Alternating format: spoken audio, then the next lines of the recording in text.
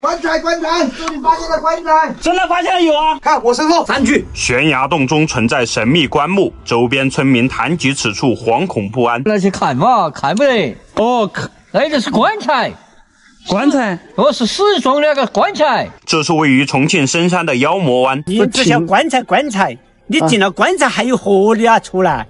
因为山谷时而发生怪事，3位道长长眠悬崖妖魔洞，就在我们放绳速降抵达洞口，哪知传闻中的场景被我们亲眼所见。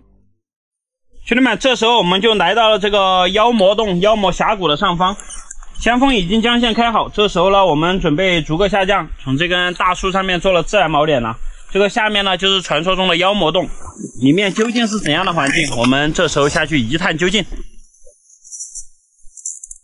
我们在这里发现了很大一株营养货啊，这个长得好肥啊！这边还有这个岩川芎，这个看多少年了？已经来到了起始锚点了，这下面就是 200米高的悬崖，先锋还有3米就可以抵达洞口了。有没有棺材？这个是不是传说？马上就可以一探究竟了。大家不要着急啊，我们慢慢下降。看这个妖魔湾的下面，长得跟原始森林一样，好多年没有人来过了。我们悬空20米，已经要回去了。什么？ 棺材，这里发现了棺材，真有棺材！传说是真的，说那个棺材里面发现了一只老鹰的蛋。我们经过50多米的下降横切，现在已经来到洞口了。我的2位队友啊，户外向阳、户外阿志，他们都已经进了洞口了。只发现2个，还有一个不见，盒子有腐烂的盒子在那里。哦，但是有一个不见了。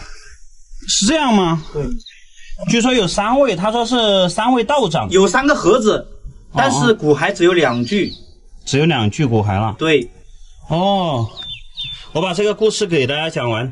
据当地那位倪大哥所说，他说每逢这个峡谷里面有人走过的时候，能听到自己过世的亲人在背后叫他。这个洞口有非常多的五灵脂啊，五灵脂可能大家不知道是什么，它是一味中药，也就是这个红白五属的粪便。看一下，这里特别多，这样一直过去。咱们成功的横切到了这个妖魔洞口啊，可以看到这后面是3个木盒子。接下来我们过去查看一下，从这边过来啊，可以看到这是3个木盒子。这边这个，哇塞，那个白色的是个什么东西啊？好像是个蛋，好像是个蛋，老鹰的蛋吧？那个里面有一个白色的蛋呢。然后这边是采用的这个沙木，这个沙木很厚实啊。不要碰它，这个不要碰它。它是采用的6块板子一体成型，这样做的几个小。下面这个不是，它是一体的，你看，一体的呀。对，好大的树，你看。嚯，真的，这里没有接缝哦。这是一整根树挖出来了哈，前面用的这个榫卯结构。我的天哪！看这个棺木，差不多就只有70公分长，里面那个五灵脂已经塞满了这整个棺木。然后这边也有一样，这应该是后来迁过来的，跟传说相符。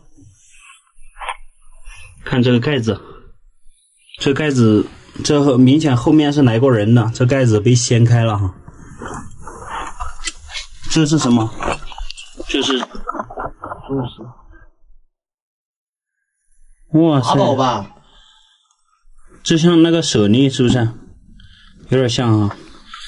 3个大石头，里面就3具棺木，然后洞道并不是很深，我以为这个洞道会非常的深，想不到就差不多4.5米左右吧，就结束了。这3具棺木倒是真的，这里面有骨头，应该就是传说中那3位道长的遗骸了。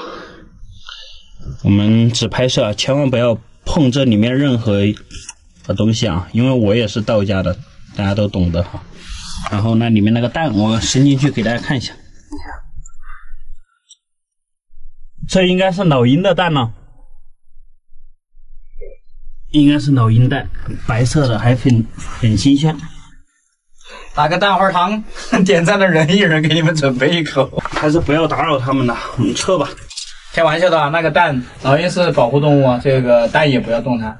对，这时候准备撤。这上面还有新鲜的五灵脂，说明这个红白鼯鼠经常晚上还是会落在这里。哎呦，这有70米高，要爬。很多人都以为我们上升是用的什么电动工具啊，甚至还有说用吊机啊、吊车呀、实际上不是的，就是这样一步一步的，靠你的臂力弄上去了。它这个手绳里面有个单向齿，它是可以卡住绳子。已经成功的返回到了起始锚点，哈子还在上升了。本期视频呢，我们就拍到这里了，感谢大家观看，我们下期视频不见不散，拜拜。